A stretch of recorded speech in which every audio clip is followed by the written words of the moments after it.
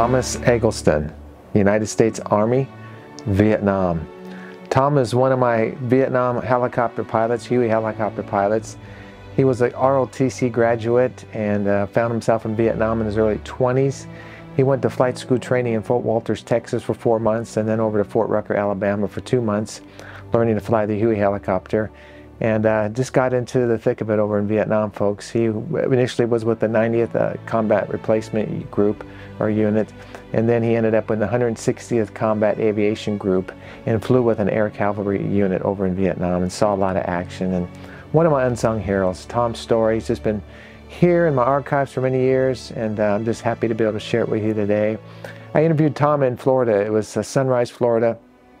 It was in February of 2007. I met Tom, and I know he's still around doing well today, and hopefully he'll come on the Huey helicopter flight with me when I do that near Fort Rucker, Alabama, hopefully in September. If anybody else wants to come along, let me know, okay? It's limited, but it's going to be a great experience. I'll get to fly right in a Huey helicopter, so I'm looking forward to that. I need to thank Carl Sims. Carl stepped forward and wanted to sponsor a story, told me to pick a Vietnam story, so Carl, here's the story I picked. Tom Eggleston's story as a Vietnam helicopter pilot. And I want to thank you, Carl, for your dedication to our country, our veterans, and for helping to support my work and helping others to learn about Vietnam. I appreciate you. Thank you. God bless you. Folks, if you'd like to sponsor a story like Carl, there's information in the video description below the video. All of my videos are there in the video description. And on my website, if you go to larrycapetto.com, click on ding, sponsor a vet. You'll see pictures of my veterans, some of them, not all of them. And you can include their name in a sponsorship, and I'll do the rest. If you'd like to donate to my work, there's information always in the comment section at the top of the comments of every video. So some of you have stepped forward. Thank you. God bless you. You're supporting my radio station too, 24 hours a day, 7 days a week. Voices of History Radio. You can get the free app on the Google Play Store or the Apple App Store and download it, have it on your phone. Everywhere you go, you can just have living history in the palm of your hands. A lot of you said these stories are soothing, they're healing, therapeutic, and I agree with that. There's a calming sense that comes, especially if you're going through a hard time. Listen to one of these stories. Listen to Larry Chelsea's story about being a prisoner of war for 7 years in Vietnam. Listen to Marty Weiss, Holocaust survivor. Listen to some of these combat stories. It'll help you change your perspective of life. So there's so much benefit into this living history in the palm of your hand. So I invite you to listen to KVOH, Voices of History Radio. Folks, that's it for now. God bless you. Thank you for watching, listening, sharing these videos. I will talk to you again soon. Lots of things coming up. A lot of stories that need to be told. And I'm getting ready to go out and start interviewing more veterans, hopefully this fall. And I thank my God for all of it. I'm serving Him and my country through the lens of my camera. Amen. God bless you.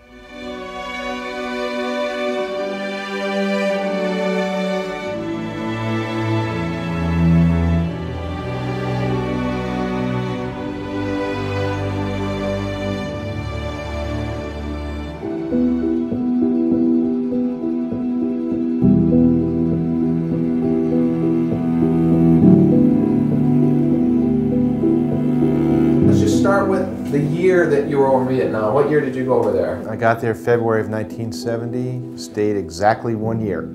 Left February of 1971. And tell me again, you were a helicopter pilot? I flew Hueys. Okay. I was in what was called 4 Corps, which was the southern part of Vietnam, down in the Delta. I flew for an Air Cavalry unit, and we worked mainly with the Vietnamese. The few Americans that were down there were special forces and advisors. Okay. That was the start of Nixon's Vietnamization program. He started in the Delta area of Vietnam. Okay. So how old were you when you went to Nam? Help me with the math here. I was 23 when I went over. Did you enlist? I was an ROTC graduate out of college, so I guess you could say I volunteered. So, well, okay. So at that time, what was the mood of those around you, your peers, the country, towards Vietnam? And did you know that you might someday be in Vietnam? When I went to college, first of all, it was a military college, a private military college, Norwich University. That was 1964 when I went there, and Vietnam was not even a blip on people's consciousness. But you had, by going to that school, you did have a military commitment just from going to that school. It was mandatory 4 years of ROTC. Graduating from college, you spent either 2 years active duty, this is in 1964, or 6 months active duty in the reserves for training, and then a 7-year commitment in the reserves afterwards. Naturally, that all changed as Vietnam blossomed, and it became an active duty commitment. They needed so many officers. So I guess you could say it was voluntary. The mood, naturally, in the college I went to, for the most part, was supportive. The majority of my classmates did go in the military. A few got exemptions either for physical reasons or family reasons. The mood in the country, you could see change. In the mid-60s, as the buildup started, it was very supportive. And then you started, like you have now, you started getting people protesting. There was a lot of upheaval in society back then, in general. Civil rights movement was very big, and I think some of the anti-war people grew out of the civil rights movement, where they questioned and they protested the norm, and it became divisive. And as has been documented, the Tet Offensive in '68 turned a lot of people off because they believed what they saw in the news, that it was a communist victory, and what are we doing there? Facts later on proved that it wasn't a victory for the communists, that they did in fact lose a great deal. Propaganda-wise, it was a major victory. And it was after that you could see the country turning in its feelings toward the military and the veterans. And it got less and less supportive as it went along. Yeah, very, very unfortunate that happened, and you explained it very well. Thank you. That was good. So now you find yourself going to Vietnam. Tell me the first thing you remember about getting in country. If you got off a plane, the smell, the sights, the sounds. What did you experience? Getting off the plane, it was the heat and humidity, the smell. There was a peculiar smell when you first got in country. I flew into Tan Son Nhut outside of Saigon. We got there probably late morning, early afternoon. I forget the exact time of day, but I remember the sun was beating down on the runway, on the tarmac. And it was a mixture of the tropical smell, jet fuel because the Air Force was right there at Tan Son Nhut. Just a combination of whatever. That was in February, which in the Delta is the dry season. That's when the farmers burn their rice paddies, which is a horrendous smell when you first smell it. And between the rice burning, the fertilizer that they use, which was basically manure, they would just set the rice paddies on fire and burn them off, kind of like sometimes you see out here in the Everglades with the sugarcane fields. Plus, as we got off the plane, the people going home were standing there waiting to get on the plane to leave. And naturally, there was a lot of harassment, a lot of calls being made out to the new people coming off the plane, and you had no idea what you were getting into. As much as you may have felt you were prepared for it. It was something totally foreign to anything probably most of us had ever experienced. And it was just the unknown. You know, 20 hours earlier, you were in the United States. You get on a plane, and you get off, and you know it's a whole new world, and you're apprehensive, you're nervous, you're scared, and it just all comes down on top of you when you walk down those steps.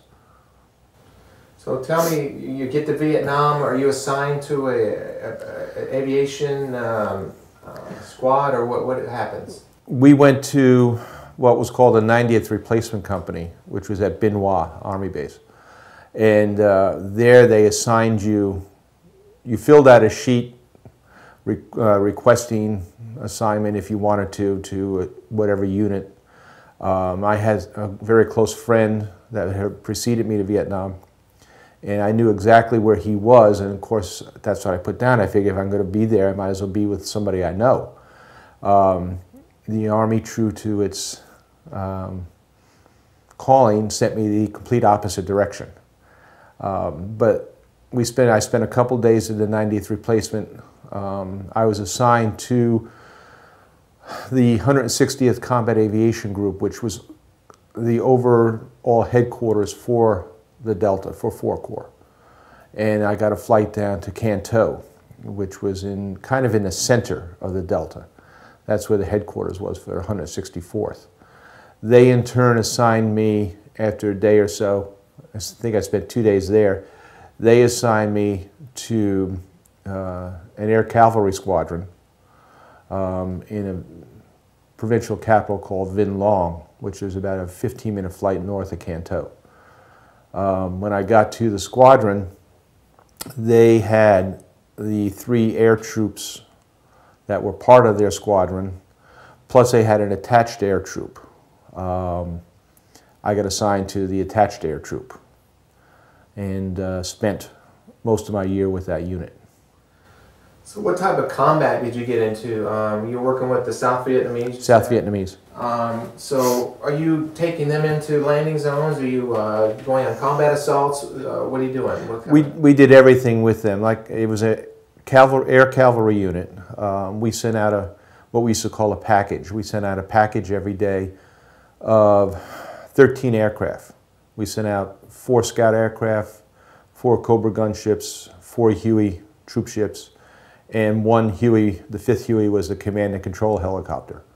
And we were assigned to work with a Vietnamese unit each day. And depending on what that unit was doing, determine what we would do that day. It could be a combat assault. It could be medevac. It could be flying supplies around. It could be ferrying troops from point A to point B. It all depended on the kind of unit we were assigned to, what was going on in that area that day, what the commander wanted to do. True to the cavalry mission, going back to the days when it was a horse cavalry, the scouts would go out. We would send 2 scouts and 2 gunships out with the command and control helicopter, and they would look for things.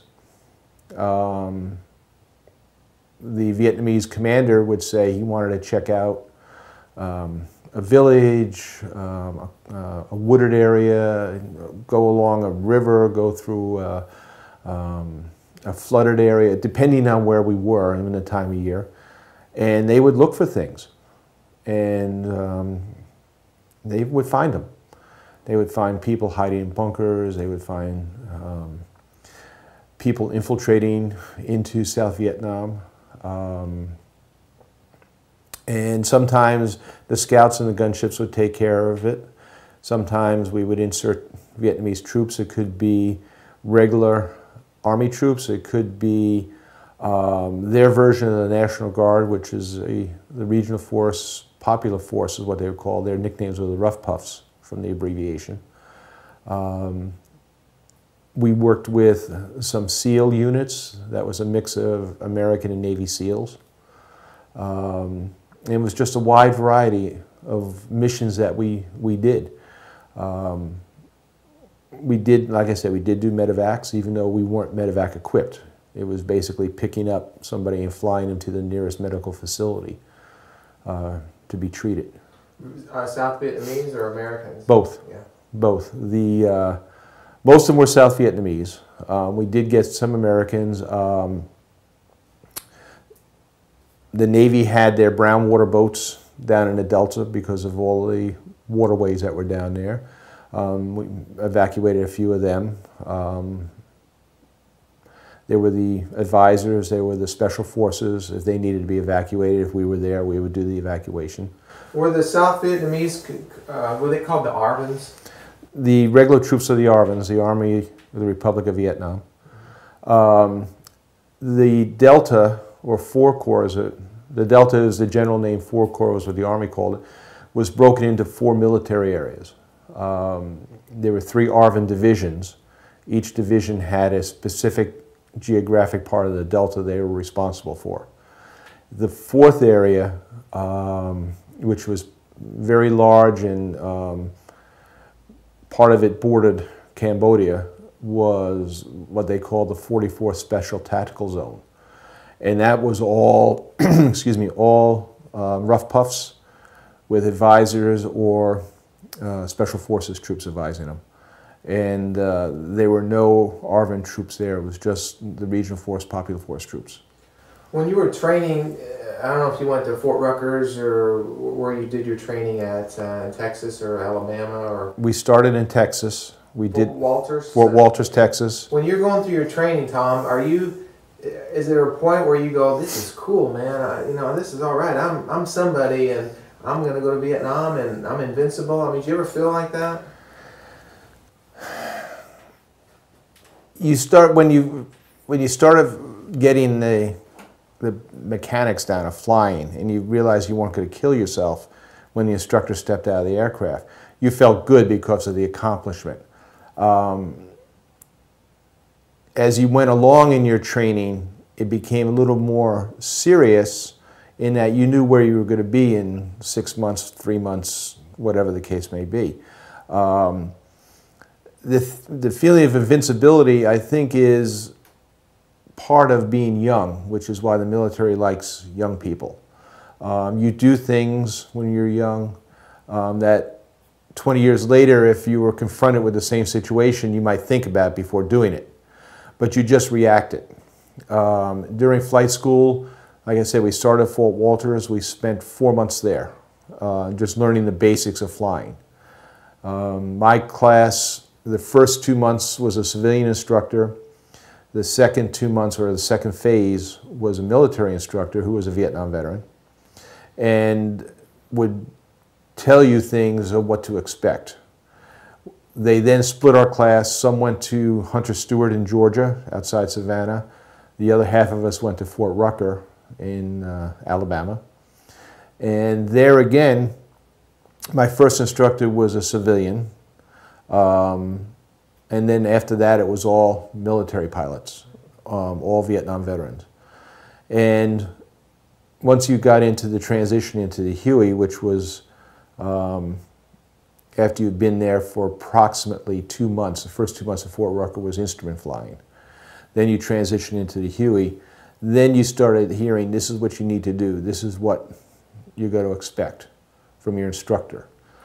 So was it like a mini basic training in the sense that they're giving you tactical situations of what could happen, the worst case scenarios, you know,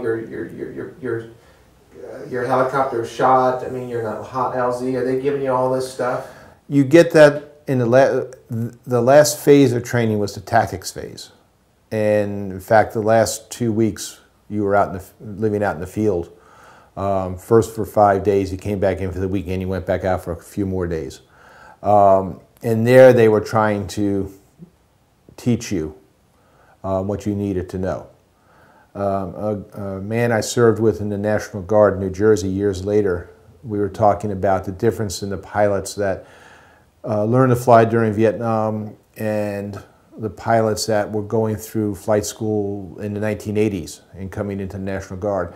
And he said, when you got out of flight school, that was the most technically proficient you ever flew. And it's true because the instructors are on top of you constantly to do things by the book. And you didn't stretch yourself too much. When you got to Vietnam, they taught you how to fly. And that was what the old guys, I guess I'll call them, when I got to my unit, that's what they told me. They were going to teach me how to fly. And they did. I did things with the helicopter I never knew the helicopter could do. And as I became an old guy, I tried to impart that to the new people coming in. He said that, this man in the National Guard said, we got out of flight school, we went to Vietnam for a year and got our PhD in flying. The people coming out in the 80s, they get out of flight school, they go in the National Guard and they get to fly once or twice a week for a couple hours here and there. They don't get that daily repetition of 6, 8, 10 hours a day. So they can't develop as quickly as we did because they don't have the time, they don't have the ability to do it because the National Guard didn't provide that. You're giving me a unique perspective of the training and then actually getting into combat. I'm sure a lot of the things you learn on the job, obviously, they can't. Yes. You know, you think you were properly trained for the things you encountered in Vietnam? Technically, yes. I mean, I knew how to fly the aircraft. I knew the limitations of the aircraft. I knew my limitations coming out of flight school. I knew the basics of what was expected of me. Every unit flew slightly different tactics. I had the good fortune when I first got to my unit that most of the aircraft commanders had been flying together for months and they knew each other as well as you can get to know anybody. And they knew what to anticipate that the other person was going to do before they did it, just from the situation because they've flown together so much. So I learned from some very, very good pilots what to do and what not to do. And that helped me tremendously developing my skills as a pilot. Were you an aircraft commander? After about 4 months, I became one, yes. So is that considered a chief warrant officer? Is that what they called you? Or? No, I was a commissioned officer. When I went to Vietnam, I was a first lieutenant. Okay, because what is a chief warrant officer? What is that? Well, when you graduate from flight school as a warrant officer,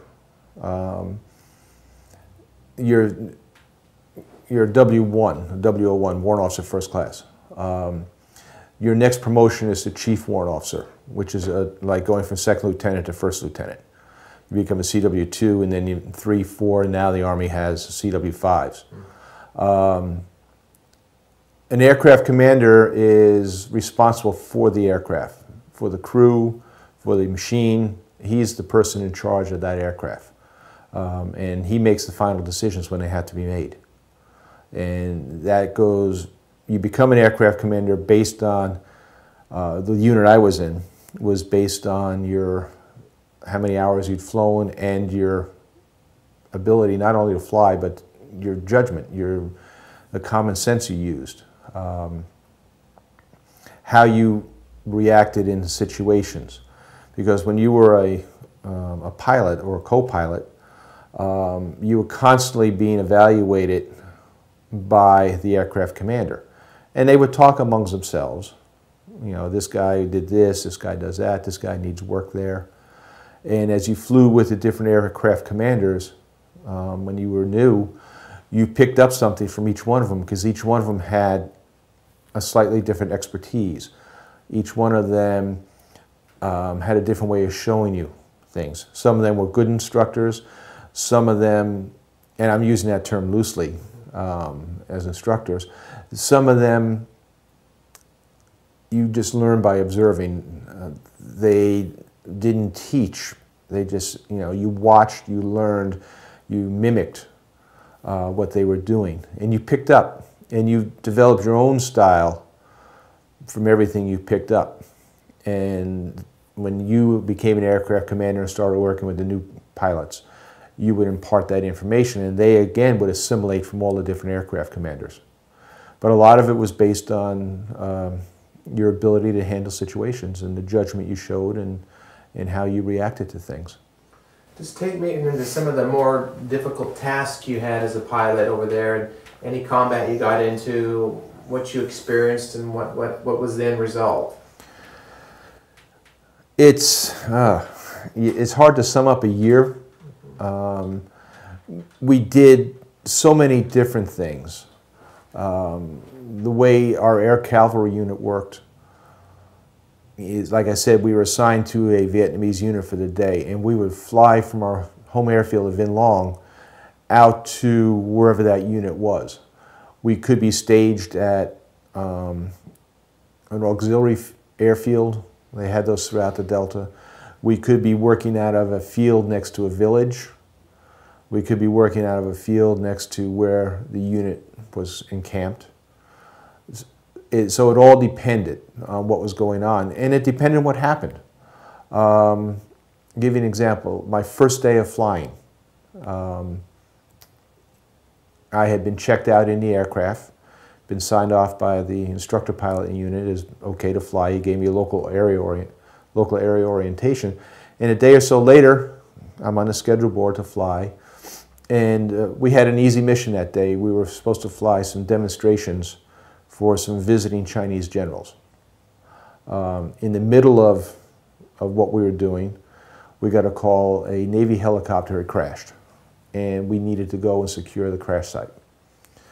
So we fly over to where the crash site was. We picked up some ARVN troops with their American advisors and put them in around the crash site to protect it. As we're sitting there, our crew chief comes up and says to the aircraft commander, we're not going anywhere. There was a part on the rotor head that needed to be replaced. It had broken. So we weren't going anywhere. Maintenance finally got out to us after dark. While waiting for them, the lieutenant that was the advisor to the Vietnamese had come up and said, well, you know, you may want to go into these ditches over there because it's getting dark, and here's mosquito repellent. You know, I'm looking around, I had my .38 on my hip, and that was the only weapon I had. And I'm saying, you know, this is not good. Maintenance came out, dropped off the part, and left. So there we are in the dark, standing on top of a Huey, which puts us about 12 feet off the ground, with flashlights, so you can be seen for a great distance, while the crew chief replaced the part. We then flew back to the airfield. Shut the aircraft down, turned everything in, the pilots turned in. I went to my room, and I don't think it was more than an hour or two later, I hear this noise outside. I don't know what it is. The aircraft commander I had been flying with came into the room and said, get dressed. He said, we're being mortared. We're the only crew that hasn't been drinking. They had had a party that night, which we missed because we were stuck out waiting for the part. We're now on 5-minute alert. So I got dressed, we drove down to the airfield. We were on 5-minute alert for about 2 hours. They finally released us. I went back to the room. A couple hours later, I got up and flew the next day. And I'm just saying to myself, this is going to be a long year if this keeps up. Is it exciting though, flying? To me, it'd be exciting, or does it become just like another job routine, or is there an adrenaline rush to what you do? Sometimes it was routine if you're flying from point A to point B, and it would take an hour, hour and a half to do that flight. You're up at a couple of thousand feet above the ground, which is where we flew. It's like, you know, you're sitting back, you're listening to the radio. We always had one of the aircraft radios tuned to Armed Forces Network radio. So is it like the movies? You're listening to the Doors or Creedence Clearwater, and you're going wop, wop, wop, wop, wop. Oh yeah. You had 4 different radios that you were listening to at all times. We would turn off Armed Forces Vietnam. We would turn off the music when we had to concentrate on the other radios. But other than that, I always had it tuned in, and I was listening to Creedence Clearwater or the Doors or the Beatles, the Stones, whatever they were playing, because it was, you know, contemporary rock music at the time. So was it your typical 60s scene of the Huey and the music and And the heat, and I mean, kind of. You know how Hollywood tries to portray. Hollywood, you know, they portray a little bit, they magnify it, but it was kind of like that. Did you see We Were Soldiers? I saw it. I've read the book and I've seen the movie. How did you feel watching that movie? I thought it was pretty realistic. I thought they did a very good job in transferring that book to the screen. And this has been said many, many times before, you know, it's hours of boredom followed by minutes of sheer terror. And it can be like that. The first time, I think it was my first day when we were doing a demonstration for the Chinese generals. The Cobras were suppressing fire as we made the mock combat assault. I didn't know what to expect, and all of a sudden I hear their rockets going off next to us. And it almost jumped out of my skin because I didn't know what it was. The first time we took fire going into an LZ, it was just mind-numbing, like somebody shooting at me, you know, this is for real.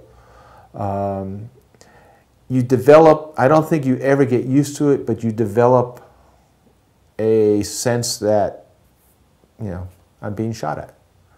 You know, it's just part of what goes on. Is there fear at those times? Is there thoughts of, oh, I want to get home someday? Or I mean, are you conscious of fighting for God and country, or is it survival, or is it just, what keeps you focused? I mean, the people you're with is what keeps you focused. The longer you're there, the less you think about home. You put it aside. You compartmentalize it. You put that aside because you can't think about that when you're doing a combat assault. You have to concentrate on what's going on around you. You have to concentrate because first of all, you're flying formation with other aircraft. And we used to fly a very tight formation. You had to concentrate on the aircraft you were flying off of, because if you let your mind wander, you could have an accident in a heartbeat. So your total focus when you were flying formation was on the aircraft you were flying off of. If he messed up, you caught the consequences for it, and the person next to you or behind you, farther down the formation, got the repercussions also. It was a ripple effect. But you're going into an LZ, people are shooting at you, rockets are going off, mortars may be going off around you on the ground.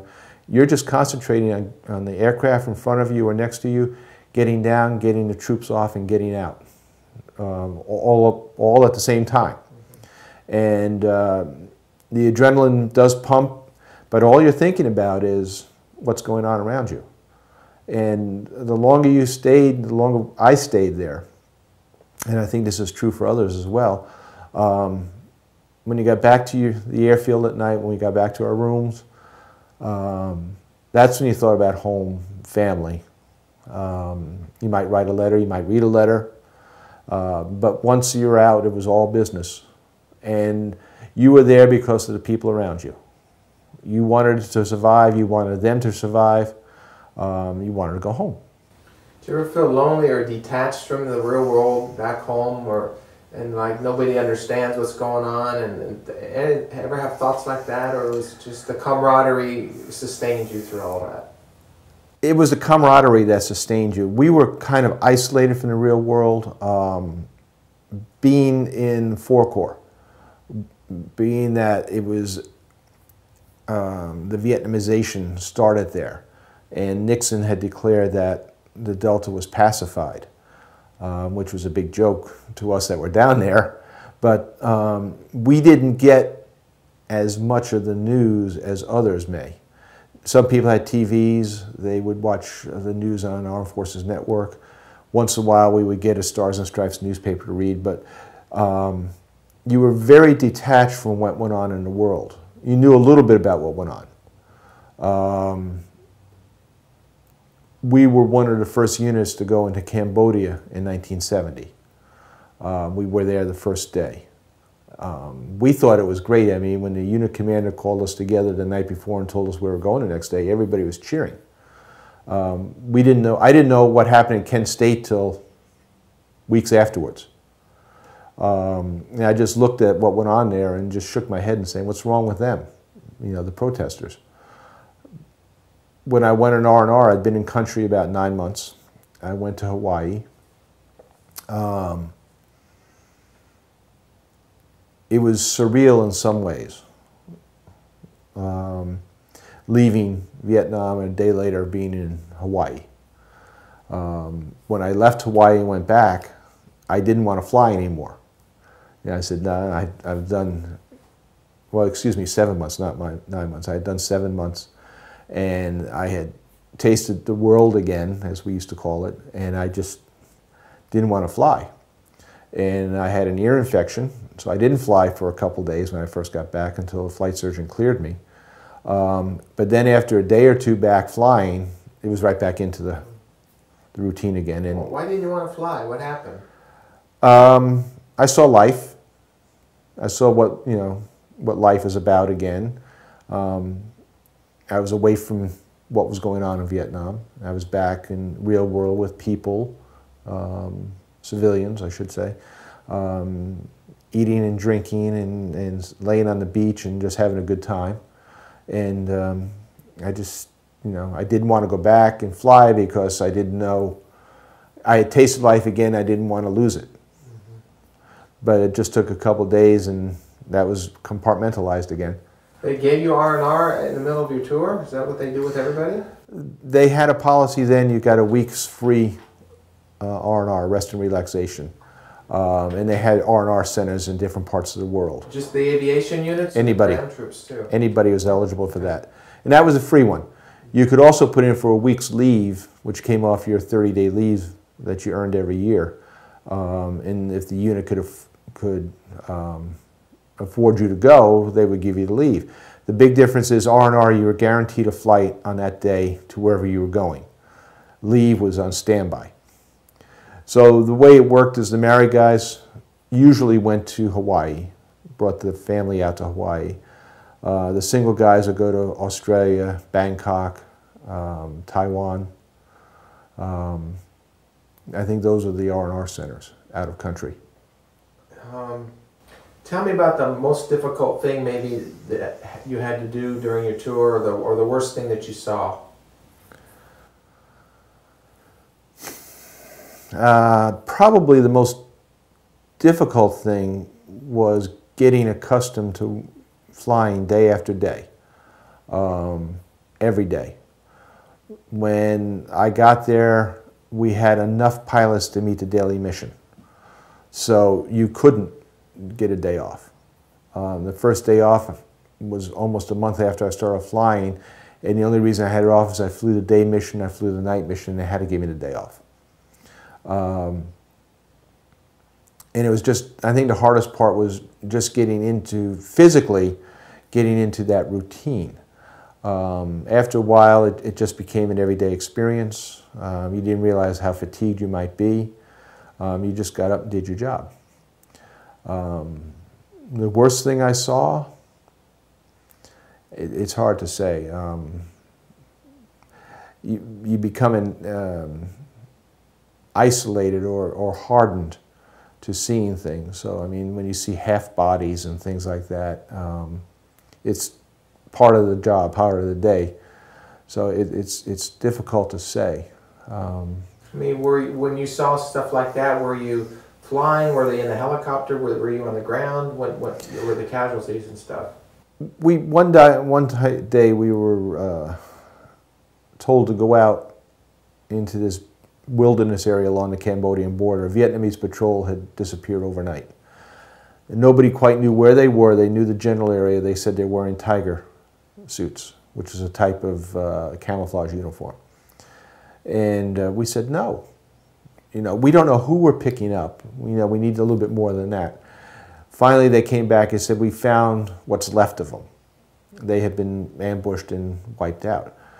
So I was sent out to pick up the remains. And it was remains. It was half bodies. It was body parts. And they just loaded them in the aircraft.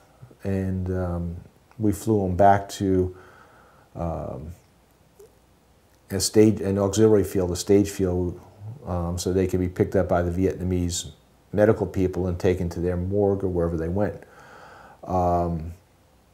That was pretty bad, watching them bring the pieces and the half bodies. My aircraft had no doors on it. It wasn't a pretty aircraft, but it was a good one to fly, but it had no doors on it. And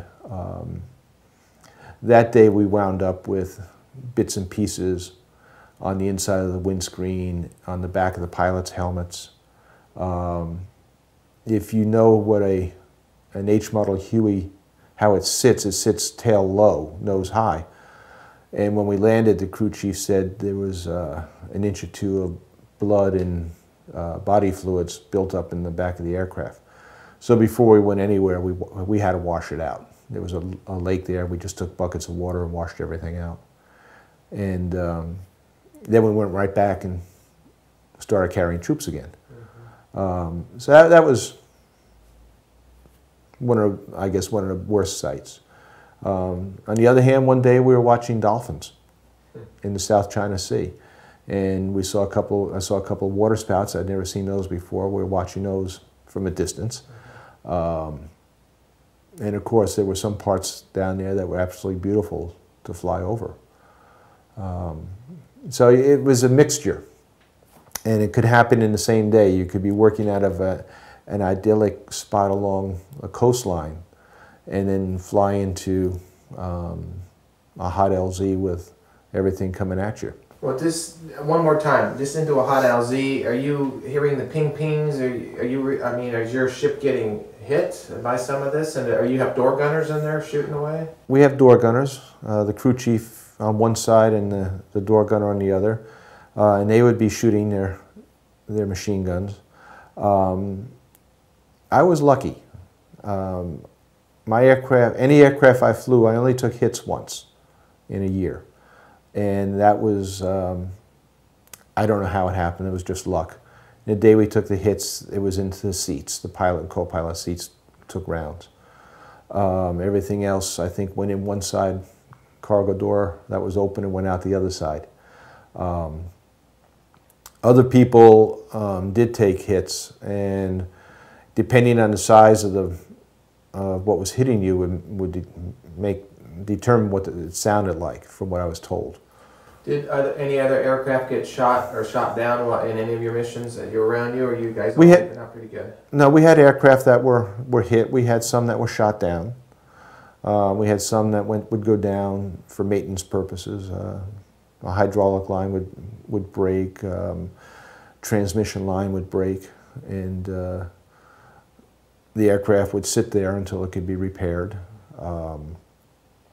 We had scout aircraft were shot down. My unit was pretty lucky. We lost one Huey pilot the year I was there. That was my first roommate. He was killed. Or my second roommate, he was killed. I think we lost a scout observer, was killed. We had some people injured and were shipped home, scout pilots and gun pilots. We had a couple gunships shot down, the Cobras. But overall, we didn't sustain the personnel casualties that other units did. We didn't sustain at our airfield. We didn't sustain aircraft casualties that other units did. I think part of it was the tactics my unit flew. Part of it might have been the training that I received from the more experienced pilots that was then passed on to the new pilots by my people that came in about the time I did. But we flew different tactics than the other air cavalry units at our airfield. Were you with the 1st Air Cavalry, or was there assignment there? It was just the 160th, you said? Or? Well, it was the 164th Combat Aviation Group was the Delta. We were part of the 1st Aviation Brigade, which was that overall umbrella for aviation units that weren't part of an Army division. Okay. My actual unit was D Troop 3rd of the 5th Cavalry, 3rd Squadron, 5th Cavalry. 5th Cavalry. They had been part of the 9th Division when the 9th Division was rotated home in '69. late 69. They took the air troop that I was in, D Troop, and left that in the Delta. They took the ground troops, Alpha, Bravo, and Charlie, they sent them up near the DMZ in North Vietnam, in northern part of Vietnam. Have you mentioned losing some people. Have you ever been to the wall in Washington, D.C.? Several times. Can you tell me the first time you went, why you went, and what you experienced there? I went to see what it was, to pay my respects to some people that I knew. Very emotional.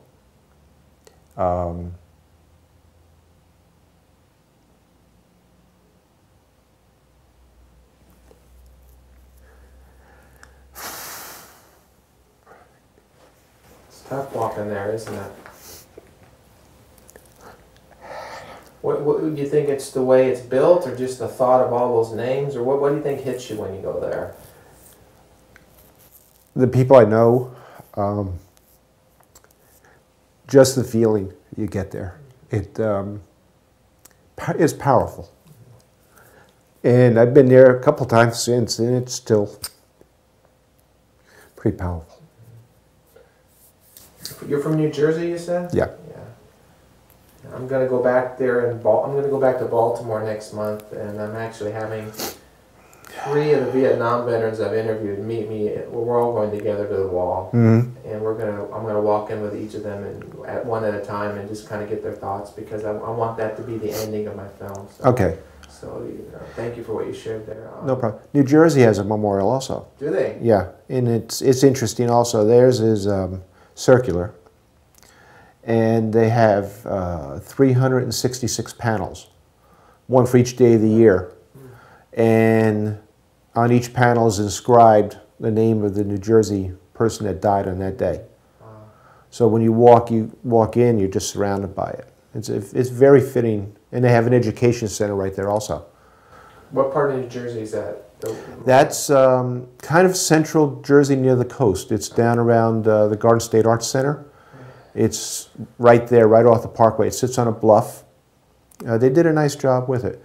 I have, I think, 3 or 4 classmates of mine from high school that are there. Their names are on the wall in New Jersey, as well as naturally in Washington. Tom, as we get towards the end of this interview, tell me, as a Vietnam veteran and even as an American citizen, what does freedom mean to you, and what does that mean to your life, freedom? Oof, freedom. To me, freedom is basically the ability to think, the ability to speak out your opinions, your feelings, the ability to do what you can make of yourself. You're not programmed that you're going to be a truck driver. You know, you could be the next Einstein, but you know, you're programmed to be a truck driver, and that's all you're ever going to be. I mean, the freedom is you make of yourself what you can, you think, you express, but it comes with responsibilities. And the responsibilities are very heavy. And one of them is you have to protect that freedom. Today's military is doing that. They're not, the way things are going as of right now, it looks like they're not going to be getting the support that they need from our leaders. And sitting back and looking at it, it's purely political on the part of the leaders. Is it reminiscent of Vietnam, anything today? In some ways. Yeah. In some ways. I mean, I look back, I look at what's happening now with the resolutions that they're trying to pass in Washington, and how they want to cut funding and whatever. And it goes back to the early 70s when they started doing that with Vietnam. They started cutting back the funding. You don't have the funding, you had to pull troops out. You can't supply, well, in that case, you can't supply the Vietnamese with material that they need. So there are some similarities in my mind, and if it keeps going, it'll probably wind up the same way. I told my wife when we went into Iraq that the American people don't have the intestinal fortitude to see it through. Everybody now wants it to be quick, flashy, and over with. And when you go into something like this, and this is before it became, you know, the civil conflict that it is now with the two sides killing each other, with us in the middle. But when you go into a conflict like that, the only way you can wipe out terrorism is slowly and methodically. And the American public does not, and it hasn't for years. I mean, it didn't have it in Korea, didn't have it in Vietnam, doesn't have it now. They don't have the mentality of staying there for 5, 10 years, if that's what it takes. And part of it right now is the media brings home nothing but the bad side. They don't show the good that's being done. And there's a lot of good that's being done. I have friends that are still connected with the military. They get information about what's going on in Iraq. You'll never see it on the evening news. I've been approached by some people about doing some work with the people coming back and interviewing them, and even have had calls from Marines in Iraq. So that's something they said the same thing. They're not telling the good. So, but let me ask you this question, kind of a follow-up to the freedom question. Obviously, freedom's not free. What does the American flag mean and represent to you as a veteran? It's a symbol of what our country's about. It's a symbol of the sacrifice and the hope that America's about. And it's something to be respected. Even though it's a symbol, but you respect that symbol because that shows you respect your country. A lot of people have died for that flag. People are still dying for that flag. And I hate to say it, but it seems to a degree that it's becoming almost passé that people, you know, they're just in it for themselves. They don't have that love of country that was passed down in the past from generation to generation. That for every privilege there is a sacrifice. For every freedom that you have to work to keep it. And a lot of people today just expect, you know, that they're entitled to it, and it doesn't work that way. And that's hard to convey to somebody was born in a free country. I mean, like the younger kids today, and that's why I spend a lot of my time trying to go into schools. Want to come back here, like we talked about, and it's an eye opener for these younger kids. Wow, you know, that happened, and that's why we have what we have. They don't even give it a second thought. So, but it's good response there. Thank you for that. Are you proud that you're a Vietnam veteran? Yes. I mean, I essentially volunteered because I wanted to be a helicopter pilot. I saw when I got there that things were a little different than I thought they would be. I saw how the mismanagement by senior officials in the White House and in the cabinet kept America from possibly defeating the communists in a military sense and having, whether it be two separate viable countries now or just one free country. So in a sense, you know, we wasted lives because we weren't allowed to do what we were capable of doing. I don't regret going. I'm sorry for friends that I lost. But I felt that there was a reason to be there. We just weren't able to achieve what we could have because of the way we were hamstrung. But I wouldn't trade. I have very, very good friends that I met over there that I'm still in touch with today. And as Tom Hanks made popular with his Brotherhood of War series. It's true. People you serve in combat with, in the military, but especially people you serve in combat with, there's a bond there that will never be shared elsewhere. And that bond will be there till you die. And you are brothers. Have people thanked you for your service? Not really.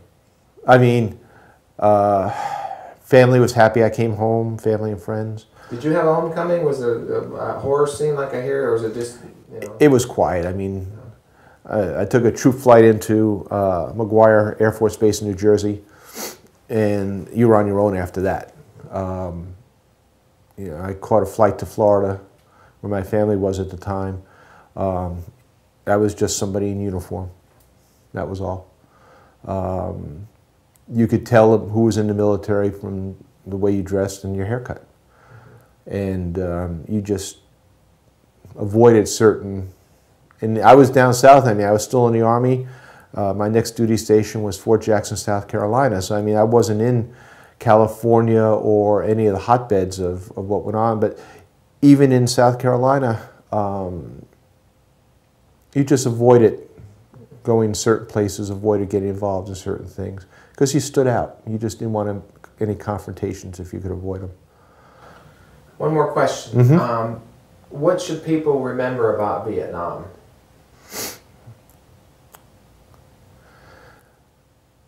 We did what we were asked to do.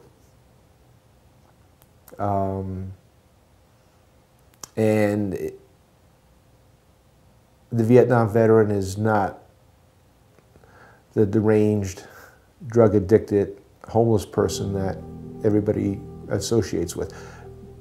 There are veterans like that. Maybe because of Vietnam service, maybe they just had a predilection to developing that way. But we were asked to do a job, and we did the job as best as they would allow us to do. And I think most of us are proud of what we did. Good. Perfect. I'm going to ask you to do one more thing that I've asked all the veterans from day one. At the end of my interview, I always like you to look into the camera and give me a salute. Can you do that when I tell you? Okay. From where you're seated right there, for the camera's sake here. Haven't saluted for a while. I'm sure you can do it. Okay, Tom, right in the camera. Great, thank you.